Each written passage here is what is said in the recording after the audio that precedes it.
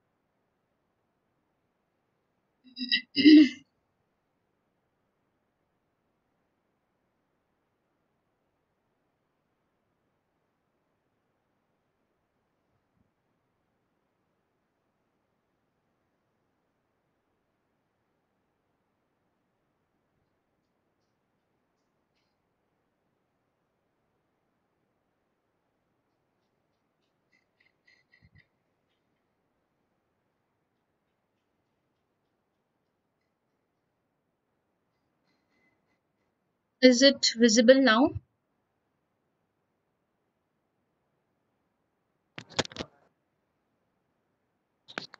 Yes, ma'am.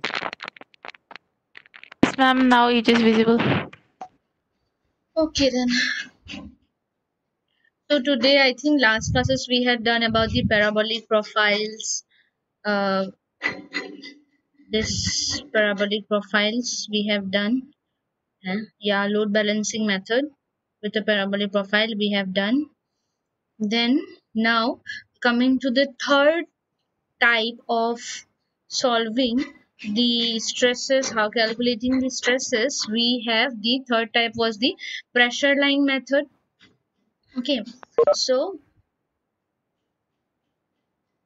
yeah, earlier we had done the stress method, then we have done the load balancing methods, and now this is the third one, which is your the pressure line method. Here if we consider this beam,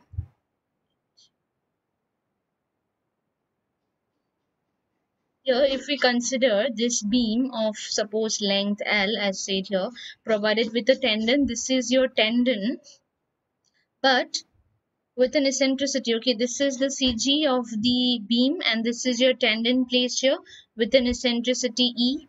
Suppose the beam is lying on the ground, that is the beam is not subjected to any external loads here, then obviously there will be no external bending moment on the beam. So in the pressure line method, what we do, we recognize the existence of the following forces which are equal, which is the P force, which is the tension in the tendon, and the C force, which is the compressive force acting on the concrete. Stresses in concrete are produced entirely due to the C force. Okay, so this P, the tendon, when we pull these tendons, there will be tension on the tendons. So that is called your, this P force is here always present on the tendon. Okay, that is the P, wherever is your tendon, that is only your P line. Okay, and when you release this, there will be some compressive forces developed here when you release this tendons. So then what happens, there is a line which is your, this compressive forces are acting here on a line which is your C line. Okay, this is called to be C line. Okay, so basically here stresses which we will be considering, okay, are produced here entirely due to this C force. That means the C line. Okay, so you can see in the absence of any external bending moment, the C force and the P force act at the same level. That means now here in this particular figure, if you see, there is no external loading here at the top or at the bottom. So here this is your tendon here. So it is your tendon here. So here is also your C. P and C are coinciding to each other. Now, when there is no external load, the line of action of the P force is called the P line. This already I told you. The P line is nothing but the tendon line itself. Okay, tendon line itself. The line of action of the C force is called the C line or pressure line, and that's why we call this to be, okay, the P line or C line method or the pressure line method, or we also say it to be the strength concept method. Okay, strength concept method here. Now suppose the beam is subjected to moment. When we don't have any external loading, what happens? Suppose this is your beam, and at the center this is a CG of the beam, and here is your tendon.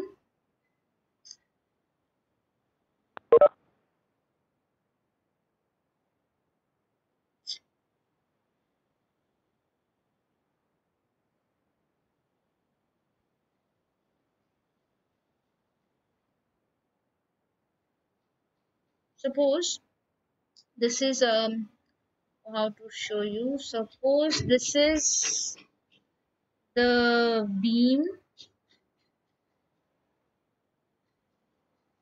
This is the beam. This is the center line, you can say, and this is also the tendon is also concentrically placed here. Okay, in this particular beam, if you see, it is in the longitudinal centroidal axis. The tendon is placed here. In this case, when you don't have any external loading also and there is no eccentricity, what happens? Your this thing, your the C line, which is your compression, is going to act here only in the same P line. I cannot draw this straight. This is your C line is also here.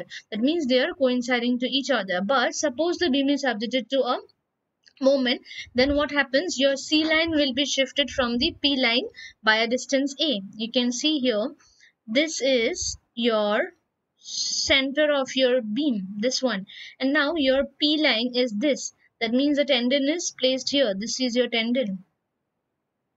This one is your tendon.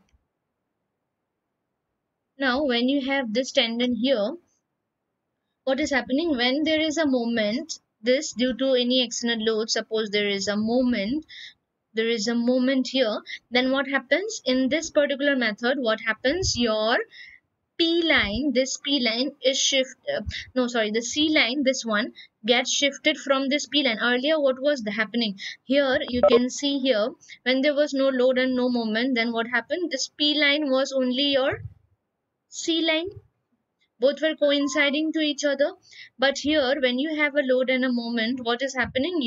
As soon as there is a moment, your C line is getting shifted from the P line. Okay, it will always get shifted from P line. Your C line will always get shifted from the P line. And this shifting, how you are going to calculate this shifting, that how much your C line has shifted, that is by M by P. This one. Okay, that is the external moment. This external moment divided by your pre-stressing force, and pre-stressing force, this is your pre-stressing force, and your pre-stressing force is also equal to your C, the compression force, because you know your pre-stressing force is what? When you give tension to the tendons, the amount of force it is going to develop, that is only the compression force. So this is your shift of the C line from the P line. You're going to find out how much it is shifted by M by P. Okay, so in other words, we can say that the effect of the moment may be considered by shifting the C line by the distance m by p. We will find out the effect of the moment, this moment, by this C line. That means shifting of the C line from the P line. Okay, now what is written here? Now corresponding to the new position of the C line and its eccentricity, the stress distribution for concrete can be determined. Okay, extreme stresses, we know what? Our extreme stresses were what? Direct stress P by A and the stresses due to bending moment. Okay, now here, since we are going to always consider this C line, we are not going to consider the tendon. Earlier in the stress method, in the load balancing method, we were considering what? We were considering the P line, that means the tendon. We were considering the position of the tendon with the this thing CG of the beam. But here in the strength concept method or the P line or C line method, what you do here, here we are considering everything, the effect of the moment we are considering by the shift of the C line. So with respect to this C line, we are going to calculate all the stresses. Okay, so here this direct stress will be same P by A because of this, the pre-stressing force P or C you can say. It is what? Direct, is uniformly distributed to the entire beam, so it is P by A. P by A, it is also can be written as C. Since we are now bothered about the C line, so we have written it to be C, which is equal to P, actually the pre-stressing force. Then we have a, in this question, in this beam particularly, what is there? There is a moment due to this eccentricity. You see here, this is your P line, this one, this is your P line. Now once there is a load and a moment is developed, now the effect of this moment is seen here by the shift of the C line from the P line. This is a C line, it has shifted from the P line with the distance A. So now we are going to consider this C line with respect to the CG of the beam. Earlier with the, what we used to do, we used to consider the tendon with respect to the CG of the this thing for the eccentricity. But now for the eccentricity also, if you are going to check the eccentricity, because due to that eccentricity you will have a moment which is your, it was earlier in the stress methods we had PE by Z, okay, which was pre-stressing force into the eccentricity. In the similar way, P is our C here in this particular strength concept method. So it is C into E. That means E is the eccentricity of the C line. Eccentricity of C line from the CG. That means this line. Okay. So with respect to this, we are going to calculate the stresses. So here in this particular, we have what? CE by Z. Okay. And remember here we have not used what?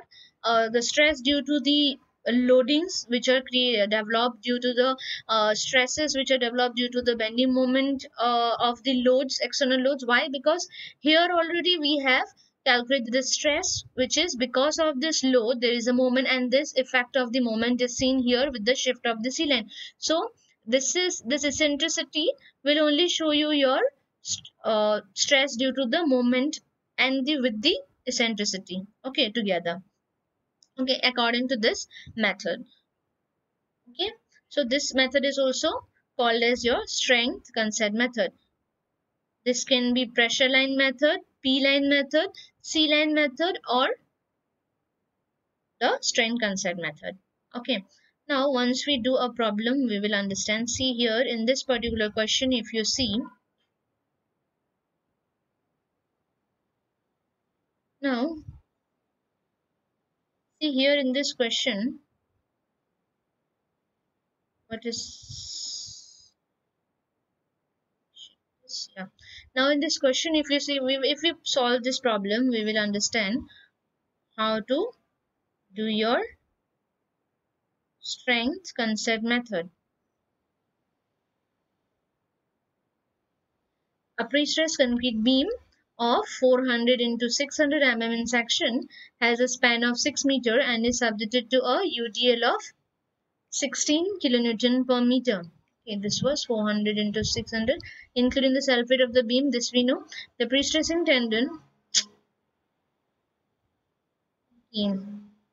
I'll just share you the link as soon as this ends. Okay, and then we'll continue with the second class together now. Okay, your meeting is going to end. So, what is happening? The pre-stressing tendons, which are located along the longitudinal centroidal axis. Here, you see in the question what it is mentioned there.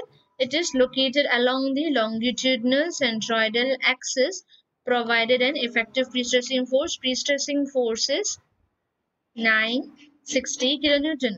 Determine the extreme stresses in concrete for midspan section. So we have to find out the extreme stresses. Okay.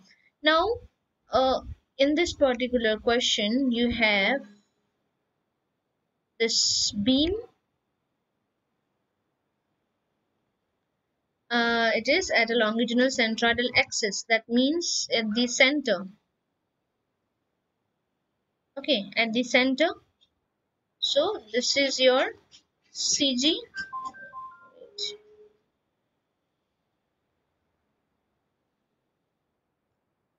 I'll take the attendance in the second class. Okay, now as soon as this ends, we'll join the next meeting and we'll continue with the second class. So suppose this is your beam, and in this question it is said that your tendon is placed at longitudinally centroidal axis. So here, so this is also the center of the beam, and also it is the pre-stressing force here. Okay, so this is the P line. Also, this is the C line.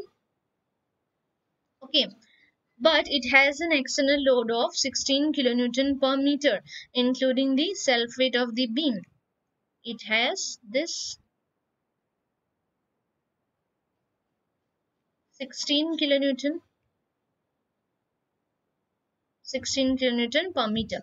Okay, so now we have what in this P line is your coinciding with the CG of the beam. Now for this external load, there will be obviously a moment. Okay, and that moment, effect of that moment is given by shift of the C line from the P line, we know. And now this is your P line. Now when the load is acting here and there will be a moment developed, what will happen? There will be an eccentricity. That means your C line is going to now your C line is going to shift from this P line. When there was no load, the C line was also coinciding with this P line now. But as soon as there is a load and there is a moment, what is happening? Your uh, C line, that is the compression line where the compressive forces are acting, is going to be changed. The place of the C line is going to change. So that how you're going to calculate that? This one, M by P. So M by P, if we do, we will get what? We will get our shift of the C line from the P line. But we will know that where it is shifting, top or bottom. Your C line may go above the CG of the beam or below the CG of the beam, with respect to which your signs are going to change. So if we proceed, you see area, you know how to calculate area, you know Z, you know BD square by 6. Moment, you know it is 16 kilonewton per meter already given to the load. So WL square by 8 is your moment. Now if we see, if we try to solve this question by the stress concept method first of all, so that you get to know like what was the difference between these two, stress concept method and the strain concept method, is that you see in the stress concept method what we used to do, we used to directly find out the stresses at the midspan section here, that is the direct stress, and if there is a load we will have a stress due to the bending moment due to this loading. So that was what, there is no eccentricity also of the tendon, this tendon particular. So it is the direct stress plus minus your M by Z. This thing's already you know. So this was your direct stress concept method. Directly you put your P values, area you know, moment you know, Z you know, Z, so what happens? You can find out your top stress and the